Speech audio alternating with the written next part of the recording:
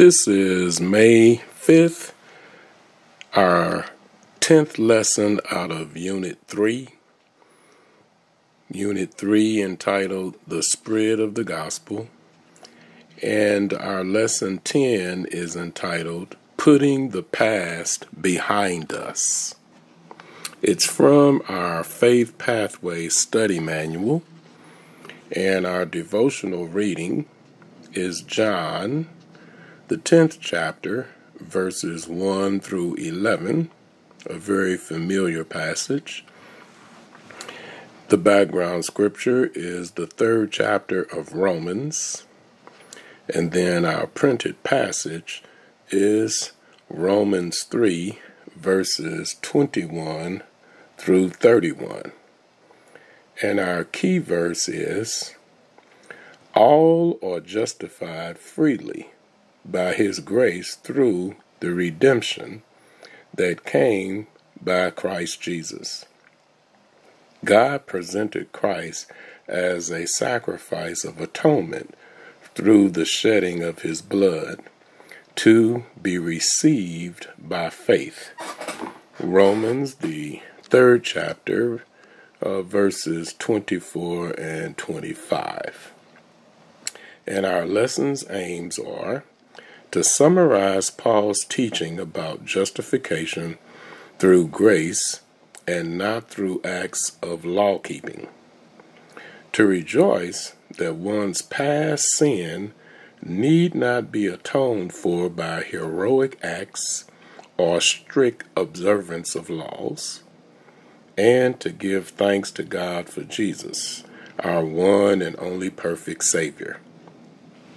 These are our lesson's aims, and as we begin, we have 3 sections. The first section is entitled All Messed Up, and that would be supported by the 3rd chapter of Romans, verses 21 through 23. And then our second section is All Opened Up, and that would be from Romans 3, verses 24 through 26. And then our last section would be All Cleaned Up, and that would be from Romans, the 3rd chapter, verses 27 through 31. So now as we begin, our first section, which is again titled All Messed Up, there's a significant reading in the beginning of our lesson under the introduction. It is by Leon F. Stelzer. And the following statement is a quotation from something that he cited. And it reads, rarely is dwelling on the past seen in a positive light, nor should it be. Thinking too much about times gone by typically keeps your mind and life stuck in neutral. In parentheses, it reads, and maybe even shifts it into reverse. If you habitually ruminate over your earlier life, you might regularly be revisited by feelings of anger, guilt, resentment, sorrow, or shame. And such emotions are hardly productive. Now this is a appropriate insight into the beginning of our lesson with specific attention to the title All Messed Up, because it lifts a unfortunate preoccupation we seemingly have, where we are constantly dwelling on our past. One of the citations that was lifted here is that our preoccupation with these things are hardly productive. but we definitely identify that these are not positive or constructive or meaningful practices or means by which they will produce productive outcomes. But the positive and constructive things that we dwell upon, those produce more beneficial or profitable fruit, works, and not works that we enumerate as though we're tallying up a list, but rather service and submission unto the will of God. But when we look at what was said, sometimes it appears as though the humbling of us as individuals only comes when we dwell upon our sinfulness. It appears as though that we can all come together under one thing, and that is all of us have sinned and come short of the glory of God. Now that's something collectively all over the world we can agree upon. We can all come together on that. But isn't it strange that something that God sent his son, Christ, to die for, to remove us from the shame of, is the one thing that we collectively agree upon we're all the same by. It appears as though that the shamefulness of sin is somehow has some certain magnetism to it, that all of us, it keeps us from pointing our fingers at each other, because we can all say, well, ain't none of us perfect. But what I want to provide for us is a scriptural text that, while we focus so much on our sinfulness rather than the righteousness of God, wouldn't it be a breath of fresh air if we could all come together the same as we easily and readily acknowledge that we're all the same because of sin? But wouldn't it be a breath of fresh air if we could all agree that we're the same because of righteousness, because of fulfilling the will of God and being submissive to the will of God?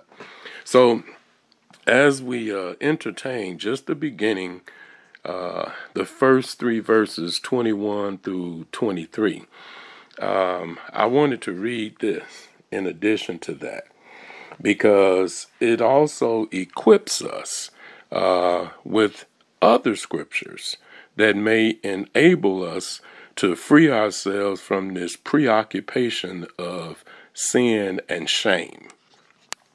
So in Hebrews, the 10th chapter, starting at the 16th verse, now this is distinguishing the superiority of Christ over laws, or Christ over old practices, or Christ over ritualistic practices, things that we do repeatedly over and over and over and over again, as though it is a continuance of a cleansing, that we have to constantly do this, as the priests did once every year, going into the Holy of Holies to plead pardon and atonement for the sins of the whole nation of Israel.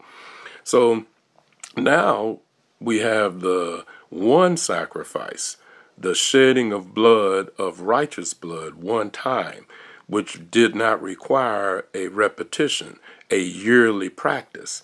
And here's what Scripture says. In the 10th chapter of Hebrews, it says, and this is the covenant that I will make with them after those days, says the Lord. Now, this is the agreement that he will make with the believers after those days. And he says, I will put my laws in their hearts, and in their minds I will write them. Not on tablets, not in a book, not on paper, not on the internet screen, but in their heart and in their minds. And he says, then he adds, their sins and their lawless deeds I will remember no more. Now, if God, whose memory is definitely greater than ours, but if God says that I'm not going to dwell on it anymore, I'm not going to remember it. I'm not going to keep bringing it up. I'm not going to throw it in your face. Then if God can put it into the place of forgetfulness, then why do we keep bringing it up all the time? It says, now where there is remission of these, there is no longer a offering for sin. And we often says, without the shedding of blood, there is no remission of sin. So I wanted to read that, but also I want to read this out of the 6th chapter of Romans, because part of our lesson is directed towards the game of blaming sin and the acknowledgement of who has sinned and why, because they have sinned or because they think they have not sinned, but they're following to the letter different laws and practices and different commandments and duties and responsibilities, because they have a list, a tally of things that they do, that somehow makes them better than others. And our lesson is trying to break the distinction of that and acknowledge what makes all of us, what gives all of us freedom from that occupation.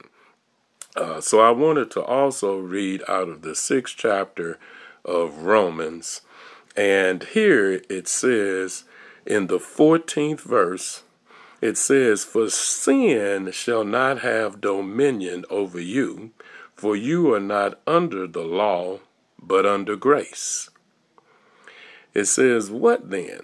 Shall we sin because we are not under the law, but under grace? Certainly not.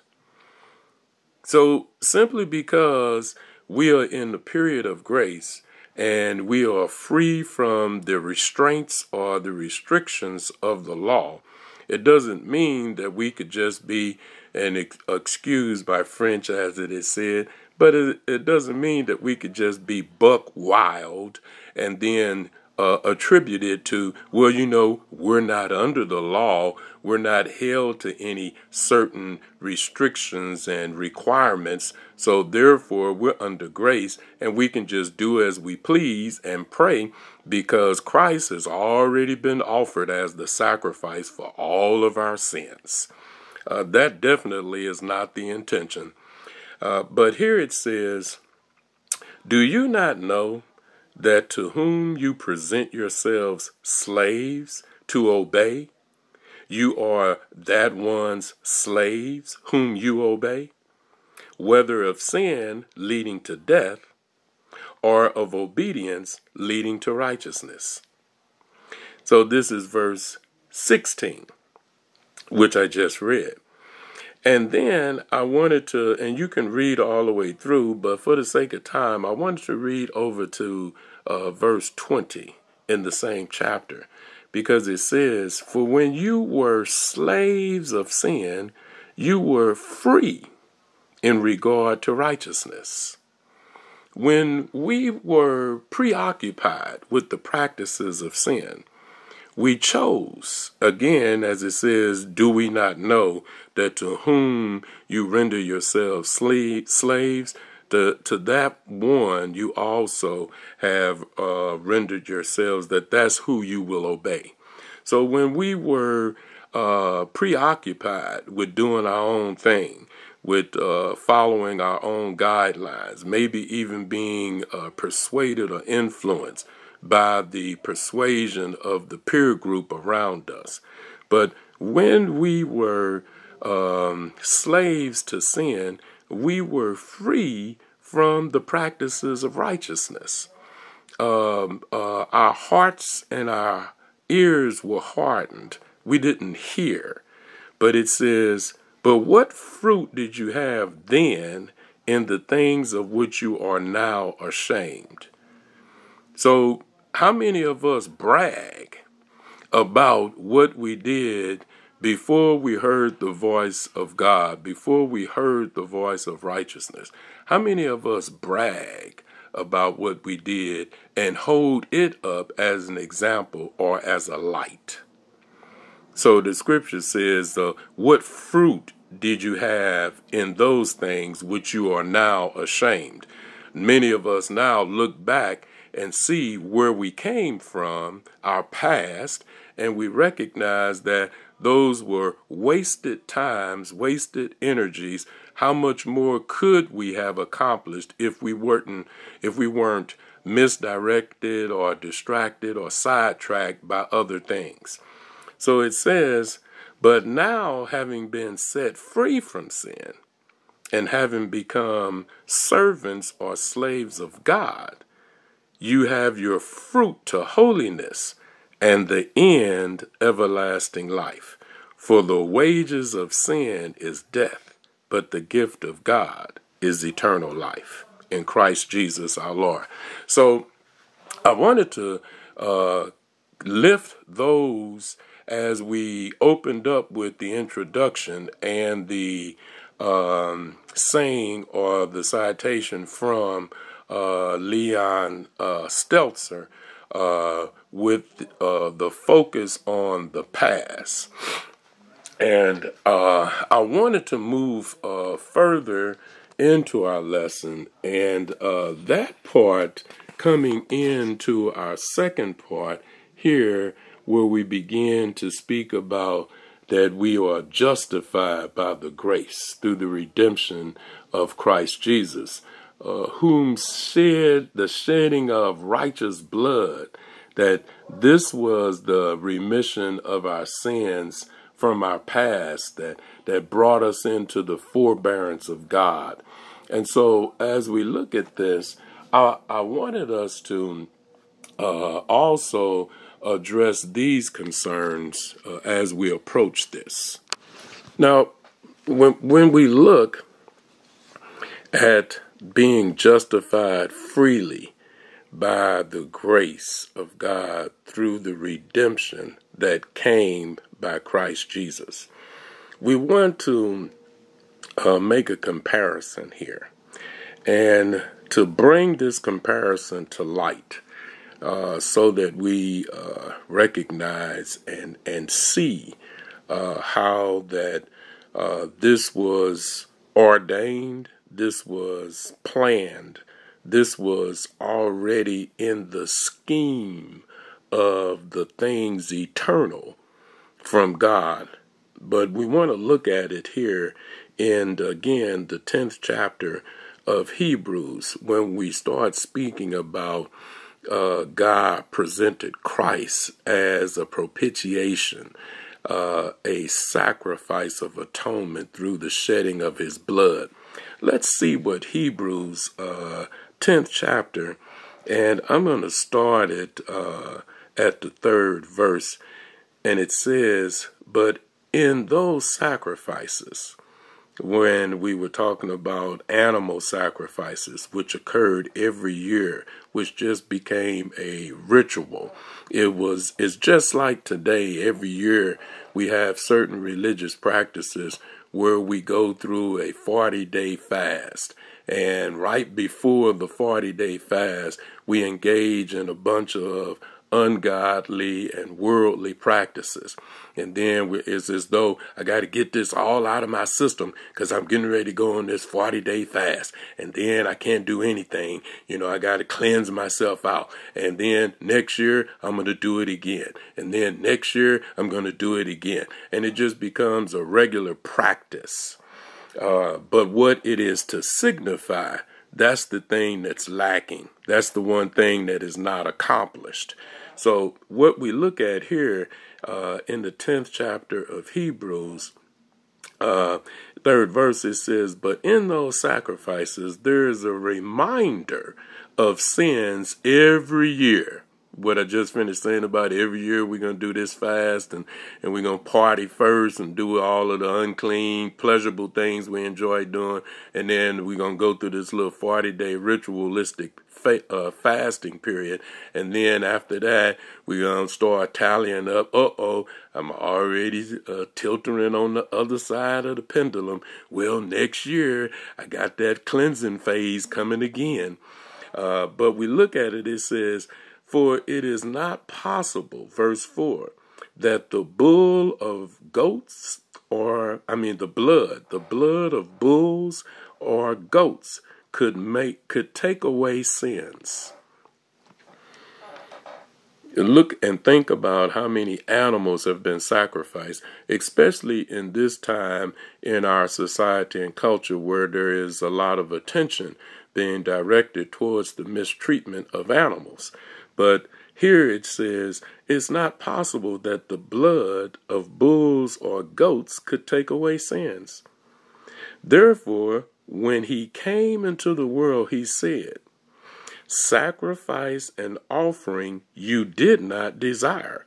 What was the sacrifice that God actually desired, or actually that God preferred? It is that we would sacrifice the flesh of ourselves, and I'm going to get to that in just a minute, but we would sacrifice the flesh of ourselves and fulfill the spirit and will of God. Sacrifice me, as we always say, I must decrease so that he may increase. It said, but a body you have prepared for me, in burnt offerings and sacrifices for sin. You had no pleasure. Then I said, behold, I have come. In the volume of the book, it is written of me to do your will, O God. So when we speak of being justified freely by the grace of God, this is the fulfillment of the eternal plan, the eternal will of God being made manifest in Christ Jesus, the Son of God. Now, I also want to read from 1 Corinthians. This would be the 15th chapter, and I know that this is speaking of the different forms of resurrection. But since we have a lesson focusing on being all messed up and cleaned up and opened up and sin and righteousness and how this is viewed, some of our focus to eliminate the past could probably be corrected if we begin to look towards what we just finished reading about the true sacrifice. So in 1 Corinthians, in the 15th chapter, in the 45th verse, it reads this, and so it is written, the first Adam, or the first man, Adam, became a living soul, but the last Adam became a life-giving spirit. However, the spiritual is not first, but the natural, and afterward the spirit. The first man was of the earth, natural, made of dust. The second man, Christ, is the Lord from heaven. So when we come into being, we first recognize our natural selves, So it says the first man was natural of the earth, but the second Adam was spiritual. We have to move from our natural to our spiritual.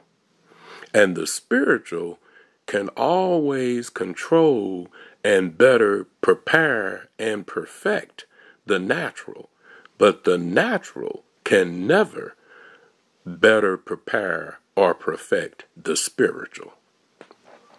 Now, as we close into all cleaned up, here we begin boasting about the law, and it says, where then is boasting? And this is verse 27 that we're reading. It says, it is excluded because of what? Law? The law that requires works? No, because of the law that requires faith. Now, as we look at this, our lesson speaks about the faith before law. And then it talks about the circumcised and then the uncircumcised. And to that, we want to lift this point, and then we will close. Now, when we look at what is lifted here, so it's making a contradiction or a contrast to law and faith. And it says, for we maintain that a person is justified by faith apart from the works of the law. Then this here is verse 28. And then it says what we would assume to be already obvious and already known. But it says, is God the God of Jews only? Is he not the God of Gentiles too? We sang the song, red, yellow, black, and white, they are all precious in his sight, being how that God is the creator of all things, all of creation, and not a respecter of person. Then we know that all are precious unto God. But the question yet is raised in the 29th verse of Romans. Now, I want to just lift one other point with reference to faith and law, and then circumcised and uncircumcised. Now, in the 4th chapter of Romans, it raises this question here, and I'm going to begin at the 9th verse in the 4th chapter. And it says, does the blessedness then come upon the circumcised only, or upon the uncircumcised only? For we say that faith was accounted to Abraham for righteousness. Abraham's demonstration of being submissive to God, to God's will, was accounted as righteousness. And what Abraham did was demonstrated his belief, his faith in what God asked him to do. But it says, how then was it accounted? Was this done while he was circumcised or while he was uncircumcised? Well, it was done while he was uncircumcised.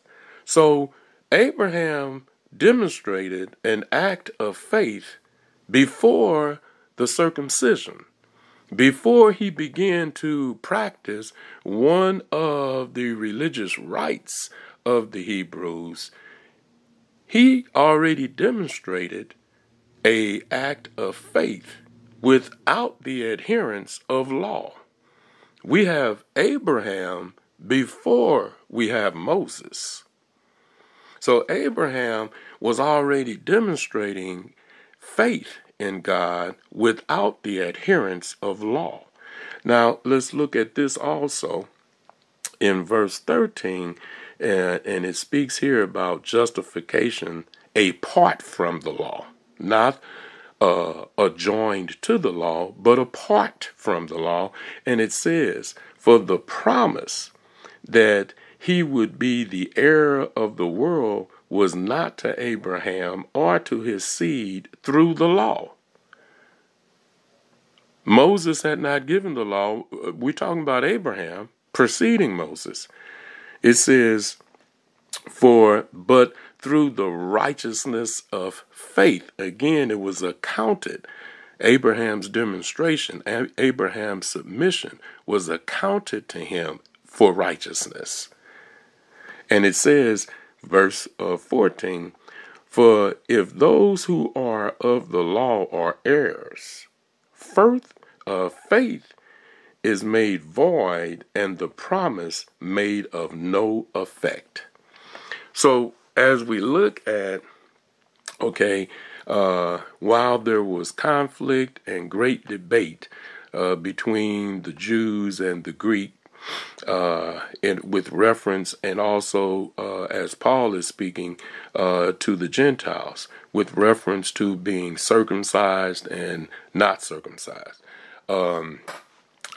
we must also remember that the father of the nations, the father of the seed of the nation, who was promised to go out and look at the stars, and just as you cannot count how many stars that there are, that's how many nations are going to be brought about from your seed. But during the time that this promise was made to Abraham, it wasn't because of his practice of the law. It was because of his submission to the will of God. So God is not just looking at our practice of rudiments of faith. Some of us are, pumping ourselves up. And also, I would also offer this. In your spare time, read the 7th chapter of Matthew. It speaks to us in reference of judging others. And it says, by the measure by which you judge others, you shall also be judged. And then it speaks to us a very familiar passage about, while we're talking about the speck in our brother's eye, there's a plank in ours. And so remove the plank out of your eye before you start talking about the speck that's in your brother's eye. So we just wanted to make the comparisons and the contrasting in our lesson so that we understand what God is really looking for. Not just our ritualistic practices or our routine repetition of practice, but looking for the sincerity that above what we do according to our faith, that we not only do it as though we're tallying up a list of the things that we do as though we are seeking some kind of reparation or some type of payment, but that we are doing what we do because we are guided by the Spirit of God and not by the rudiments and the yearly or annual events that we participate in. So much so that we give more significance to the annual practice than what it represents. So God bless you and God keep you, as always, is our prayer.